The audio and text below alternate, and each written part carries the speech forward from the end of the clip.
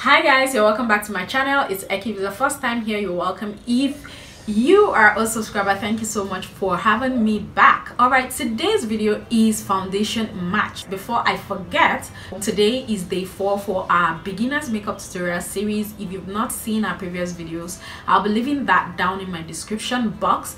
Okay, so today we'll be talking about undertones. We'll be talking about types of undertones, how to identify your undertones, and also how to customize foundation if need be. So if you are interested in that, then keep on watching while we get right into this video. So first, what is undertone? A lot of you knows what undertone means, and then you're like, yeah, we know. And then some people must have heard, but they really do not understand what it really means. Then there are some, like the beginners have never heard the word undertones, and they're like, what is she even saying? Okay, so that's why I want to break it down in this video to let you know what undertone means. Okay, undertone is the hue that comes through the skin from beneath the surface. Okay, what is the difference between undertones and skin tone? Undertone is that color that is beneath your skin, while your skin tone is this color that you're seeing right here at the surface of your skin. So when choosing your foundation, there are 3 types of undertones that you should bear in mind, because you will be definitely falling under one of the undertones.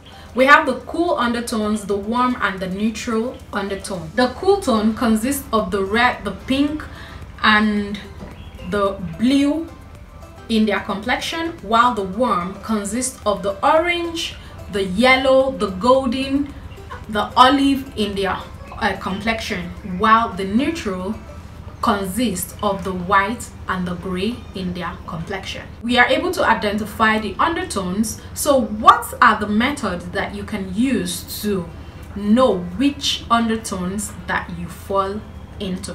I have 4 methods at which I use in checking. Number 1, at the wrist here, or on your wrist, you can check here. You see a vein around this area here, and you check the vein to see what color. If it's appear to be greenish, you know that you fall under the warm tone family. But if you check and you notice that is a purple or blue vein that is showing right here on your wrist, you know that your undertone is a cool tone.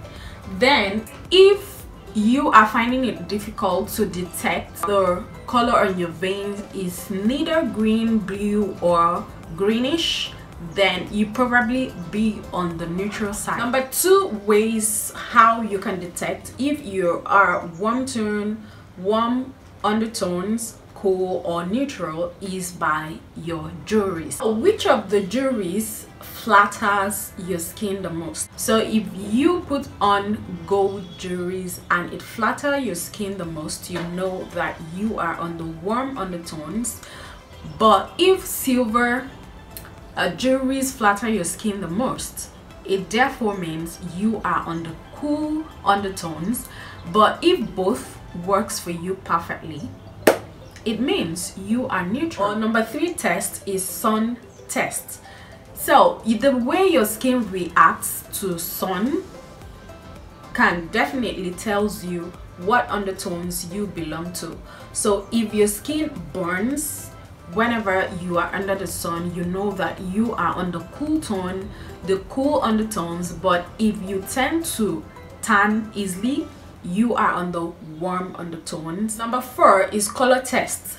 Pick a mirror, stand in front of your mirror, preferably under daylight, and then bring some dresses, put them closer to your skin, whichever flatter your skin the most. If purple, white, blue, black tend to complement your skin, then you know that you are on the cool undertone. But if you have brown, you have orange, you have peach, you have yellow, you have olive, that flatter your skin or complement your skin, then you know that you are definitely on the warm tone, the warm undertone. If both tend to complement your skin, then congratulations, you are neutral undertones. We've been able to identify our undertones, the difference between undertones and skin tones, and also the types of undertones that we have.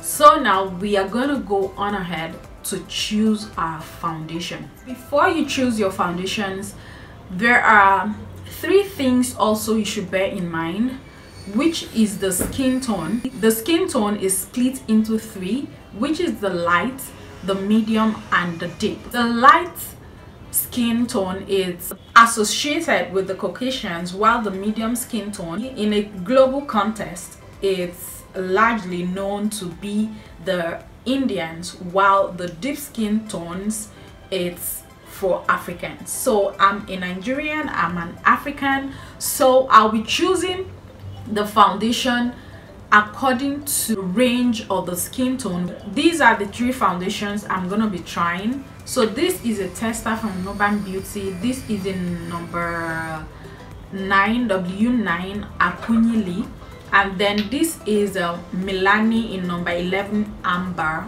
and I have my Maybelline Superstay in 330 Toffee Caramel. So I'm gonna be swatching this foundation to see which one suits my skin the most. Like some brands that do come up with foundation, like they specify the skin tone, if it's for light, if it's medium, if it's, you know, deep skin tone, so you know the one that you are actually purchasing. I'm also a makeup artist, so I have a range of varieties of foundations, and most of the ones I have is between medium and deep, because these are the kind of people that I meet on a daily basis. When it comes to swatching your foundations, there are some mistakes that I usually see people do by swatching their foundation at the back of their palm. Trust me, you will never know if this foundation is your true shade. You will not know if it's your undertone or not, and it might be lighter than your skin tone or darker than your skin tone. So this is not the best way to swatch your foundation. Swatch your foundation right on your jawline. You bring it down to your neck. So this is where you get your original skin tone or undertones. Notice that this is too orangey. So again, if you want to know if your foundation is truly your skin tone or your undertones, you need to wait for a bit for it to, you know, sink into your skin, for you to really know if this is your undertones. The next foundation I'll be swatching is the Milani in number 330 Toffee Caramel. So I'm gonna be leaving this foundation to sit on my skin for some minutes. This is how it's looking after some minutes that the foundation have sit on my skin.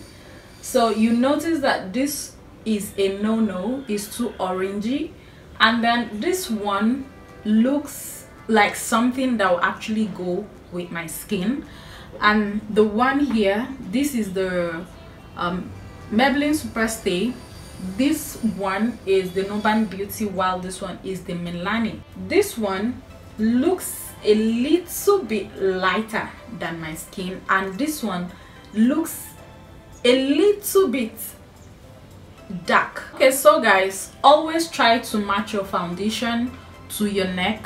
You don't want to look like you're wearing a mask by the time you're done with your makeup. I'm gonna be mixing these 2 foundations. I told you guys that I'm gonna be customizing if I did not get my perfect shade, and again, I love to mix foundation to get my perfect undertone. I'm gonna be taking that right on the back of my palm.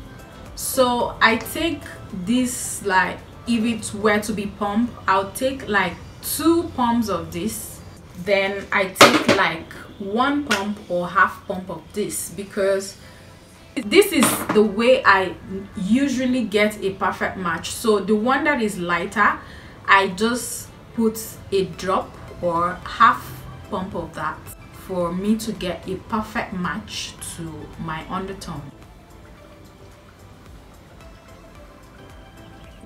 Everything is blended. That is simple way how I customize foundation to suit my skin tone. So if you look at this side that I have applied the foundation and this side, there is no much difference. It's looking like my skin. I went on ahead to finish up my foundation, and then I applied a little of highlight underneath my eyes. I set both my concealer underneath my eyes and then the whole of my face. Yeah, so guys, that is it for the foundation match. So if you got any value out of this video, please don't forget to leave this video a huge thumbs up, leave a comment below, and also don't forget to subscribe right here. It's free, and ring the bell beside it so you get notified anytime I post new videos. Stay tuned, stay blessed, and stay beautiful till I come your way next time. Bye guys.